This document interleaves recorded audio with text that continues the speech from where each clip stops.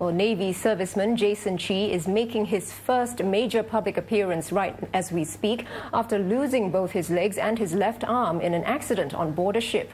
Well, let's look in at the Star Theatre in Buona Vista, where Jason is joining Australian motivational speaker Nick Vujicic on stage. Now, as you'll know, Jason lost his limbs after he was caught between a motorized winch and a berthing rope while doing a routine check on board a warship in December last year. Aishah Samad and Jason Chee.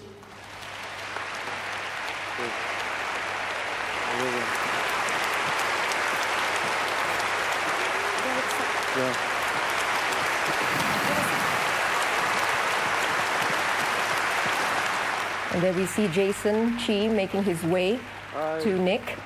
Jason has been undergoing physiotherapy and has been using a motorized wheelchair to move around. And that's former national shooter Aishah Samad. She contracted a severe bacterial infection in 2012, which led to the amputation of her arms and legs. Okay, so I know the two of you are very excited about this. We've talked about it and planned this moment for the longest time.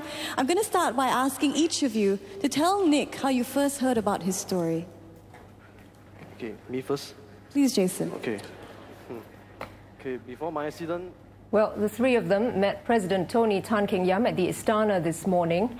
And President Tan says he is deeply touched by their resilience and enthusiasm for life. Defence Minister Dr. Ng Hen too met the three before Mr. Vujicic's talk. Dr. Ng said Singapore has to keep trying to improve its support for people with disabilities and special needs, and that he hopes Singapore can one day become a society that fully accepts such people.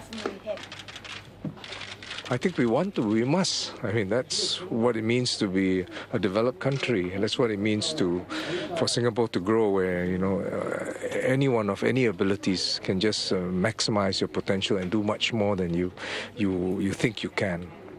And that's certainly the type of Singapore we want.